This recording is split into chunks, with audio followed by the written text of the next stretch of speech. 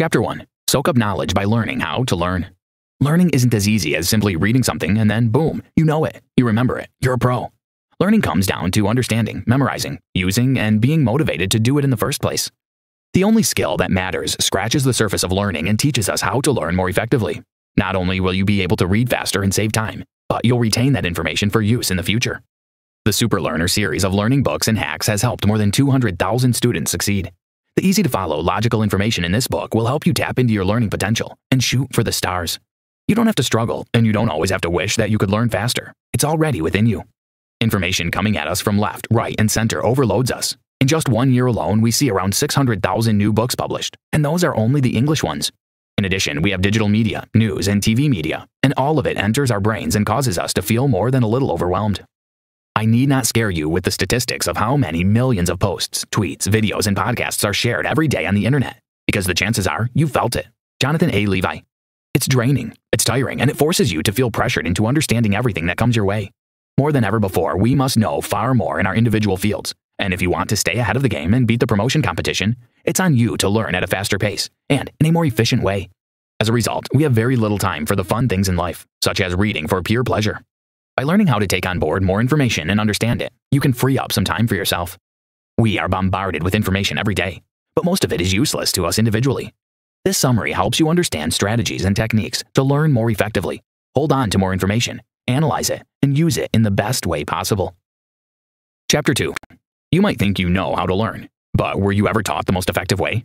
As we go through life, we need to learn several different skills, but perhaps the most important of them all is how to learn in the first place. Has anyone ever sat you down and taught you how to learn? Levi references Maslow's hierarchy of needs, which explains that we must meet one basic need before thinking about the next one on the list. For instance, we need to sleep, eat, and drink, and then we need to feel safe. After that, we need to feel wanted and loved. Then we need to develop self-esteem, which eventually leads us toward meeting our potential. Effective learning is precisely the same. We need to cover all bases to create the right environment for learning. Jonathan Levi had a hard time at school and as a child, but understanding how to take on and maintain information helped him keep up with his peers and eventually overtake them. It's important to remember that our cavemen and cavewomen ancestors did not learn by reading textbooks. They learned by doing things and understanding the right and wrong way by experience. Approaching learning in this way will help us absorb more information. Keep in mind, many studies have shown that people learn far better when feeling strong, positive emotions and finding the subject matter exciting and fun. Our ancestors began to learn the essential skills in life via their senses, mainly their smell, taste, and sight. These kept them safe from predators and helped them develop critical hunting skills, which aided survival. You can do precisely the same when approaching learning. Learning how to do something by doing is more effective than learning how to do it by reading. After all, if you can learn effectively, you can learn or become anything you want. Jonathan A. Levi. Chapter 3. There are 6 aspects of learning you need to master. Adult learning is quite different from childhood learning. Children start with a fresh canvas, which means that they need to build up their experiences as they go through life. However, adults already have specific experiences that can conflict with new knowledge if it's not explained correctly and if the experience isn't linked to what they're learning. Remember, to absorb, understand, and maintain the information, you need motivation and a reason to do it. Jonathan Levi's mother told him that if it's not in the hands, it's not in the head, meaning that unless you've done it or you're doing it, it's not possible to learn. You basically need to have the experience to learn effectively. Here are the main aspects of adult learning. A foundation, the ability to link previous experience with what you're learning. A reason to learn, the why something must be learned and ability to identify how it will help. Knowledge of when to use the information. An adult needs to have the wisdom to use their knowledge before it loses its power. A link to solving a problem. The ability to understand how the information you're learning will help you in your life and work. An element of self-involvement. Fully involving yourself in the process of learning and immersing yourself in the subject. A motivation to learn. The reason why learning will make life better. Remember, children learn faster than adults because their prefrontal cortex isn't as developed. Adults see things as they are, but children use their imagination. Chapter 4. Plan to learn and look forward to grabbing the benefits. Jonathan Levi tells us about the time he began to learn Russian. He thought he was good enough to converse with locals, so he went to Moscow, but quickly realized that he wasn't as good as he thought. He hadn't seen the bigger picture and realized that grammar changes in conversation. He overestimated his ability because he didn't know about the bigger picture. Keep in mind, when learning, you need to plan for it to be worthwhile. An excellent way to do that is to ask yourself several questions before starting the learning experience, including questioning why you're learning that information in the first place. It will help you attach meaning to what you're doing. Then you should ask yourself what level of knowledge or general understanding you need. It may be that you don't need in-depth knowledge, but just like Jonathan Levi when trying to learn Russian, there might be a certain depth you do need to know about. From there, you should work to break the information down into easy-to-manage parts and in the correct order.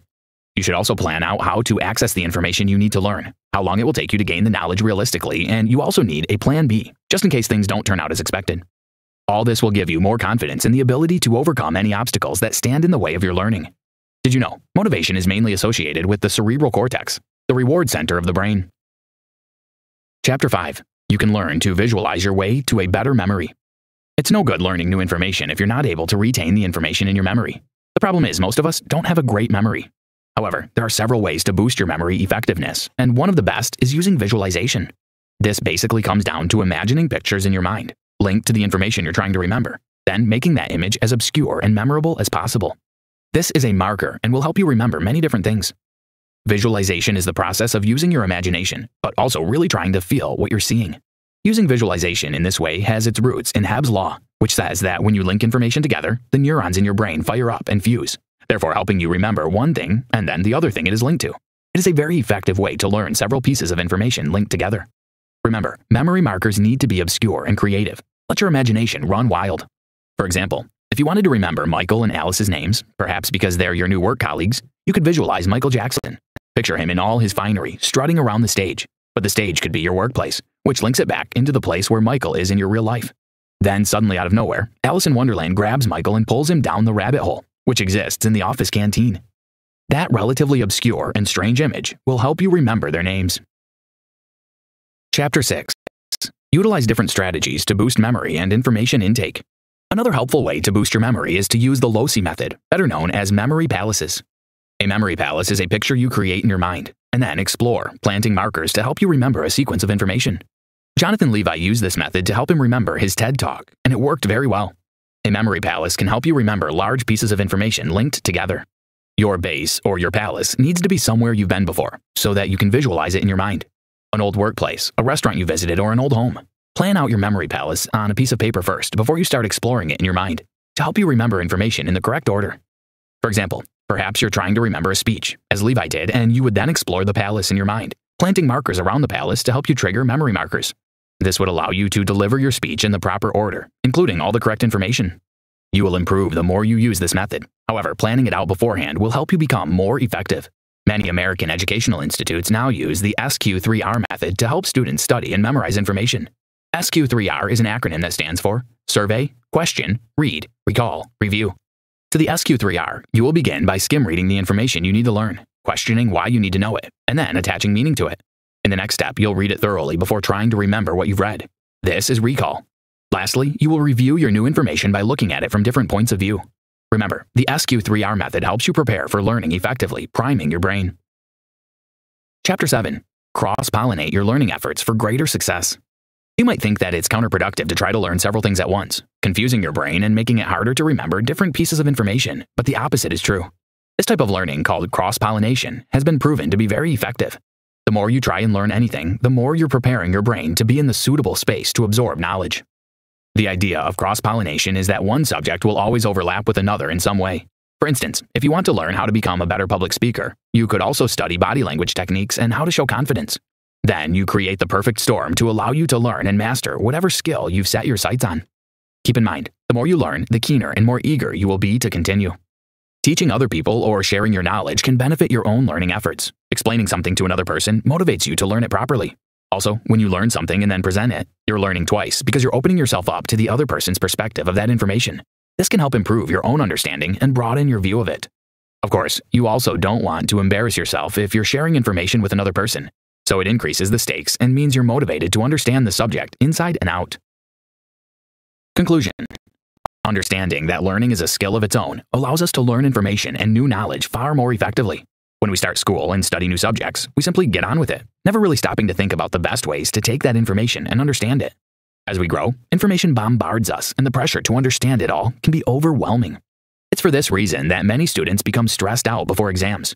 They try to cram as much information into their minds as possible, but they don't absorb it effectively. Then, when the time comes to recall that information, they struggle to find it. For instance, if you want to learn how to memorize a poem, you might think that you just need to read it a few times and that will sort things out. Yet, that's not the most effective way. Instead, create a memory palace to visualize the poem in your mind. That poem will stick for years. By taking a step back and understanding how to learn and improve your memory to retain that information, you'll find that you not only understand more, but you retain it too. Whenever you need to wow someone with a fact or display your knowledge of a specific subject, you'll find it much easier to recall and relay. Learning isn't about trying to fit as much as you can into your mind. It's about knowing the best ways to use specific strategies and get the most out of your learning endeavors. Perhaps not all the strategies mentioned will work for you, but you may find one that really connects with your goals and helps you achieve whatever you have your eye on. Try this. Identify why you want to learn something. How will it help you reach your end goals? Instead of reading about something, get your hands dirty and actually do it. When reading a new piece of information, skim reading it before delving into it will prepare you to learn it.